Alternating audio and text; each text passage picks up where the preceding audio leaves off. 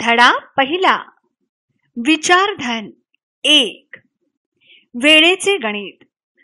प्राचार्य शिवाजीराव भोसले. विचारधन म्हणजे विचारांची संपदा. माणसे पैशांचा जमा खर्च ठेवतात. खर्चाचे अंदाजपत्रक तयार करतात. अंदाजपत्रक म्हणजे खर्चाचा ठोकताळा. मात्र वेळेच्या बाबतीत हा विवेक दाखवत नाहीत.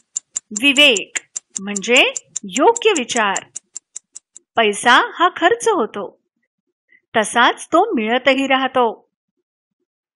प्रसंगी पैसा उसना घेता येतो, परत करता येतो, शिल्लक ठेवता येतो. पण वेळेच्या बाबतीत अशी अनुकूलता अनुभवता येत नाही.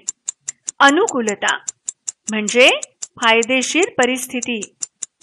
गेला क्षण जातो, तो परत येत नाही.